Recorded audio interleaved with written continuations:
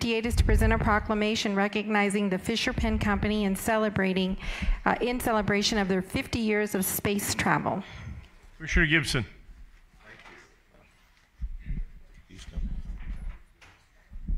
Thank you, Mr. Chairman.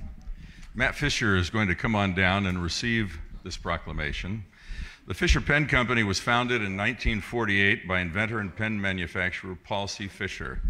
The famous Fisher pen, Fisher Space Pen, rose to prominence when Paul Fisher invented a retractable pressurized pen called the anti-gravity AG7 that worked flawlessly in zero gravity.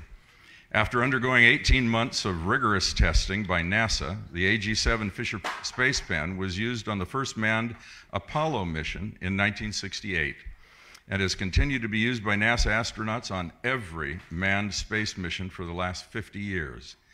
In 1976, Fisher moved their headquarters from Southern California to a 30,000 square foot manufacturing facility in Boulder City, District G, where it is still family owned and operated today, manufacturing up to 30,000 pens a day and currently employing 65 workers, many of whom have been with the company for over 20 years.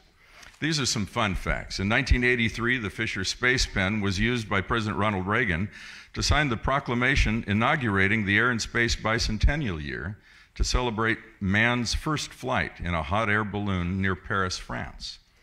In 1985, Fisher Pen Company produced the stowaway Atocha pen line to commemorate the finding of the Atocha by the American treasure hunter Mel Fisher.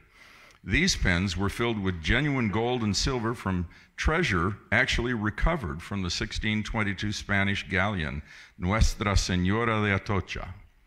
Also in 1985, former astronaut Senator Jake Garn donated his AG7 Fisher Space Pen used during his flight on the STS-51D space shuttle to the Smithsonian National Air and Space Museum. On October 2nd, 1991, the Fisher Space Pen Chrome Bullet was showcased in the Seinfeld Season 3 episode titled The Pen. In 1996, Good Morning America named the Fisher Space Pen as the best stocking stuffer. Also in 1996, Fisher Space Pen Company was licensed to produce the 150th anniversary pens for the Smithsonian. The Fisher Space Pen became the first product sold from space when two Russian astronauts wrote QVC on a pad while appearing live on the QVC shopping network.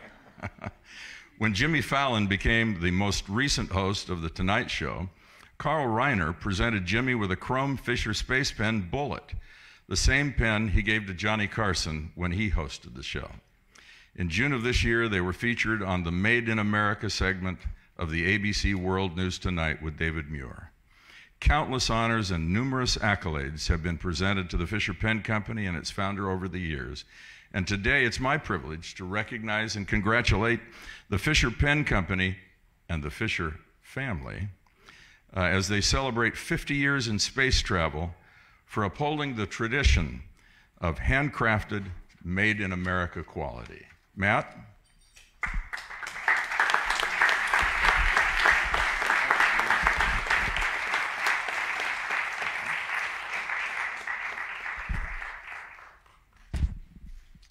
Thank you very much, Commissioner Gibson. This is truly an honor to accept this on behalf of Fisher Space Pen Company and especially my grandfather. Continuing his legacy is a great honor of mine, and he would be extremely proud.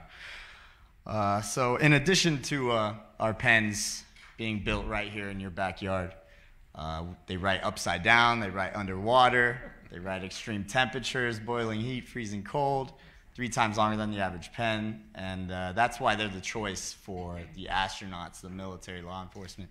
Anybody who demands functional, reliable pens, they come to us. So it really is an honor. Thank you again, Commissioner Gibson. Thank you all the commissioners on the board. It's really, really appreciate it. I actually brought each of you a personalized original astronaut space pen. So if you're ever climbing Mount Everest, going up into space, or just taking care of our wonderful city, be sure to take your space pen with you. Thank you very much. Thank you so much, Matt. Your grandfather would be very proud of you, too. Thank you, Commissioner Gibson. Mr. Fisher, we appreciate you. Thank you.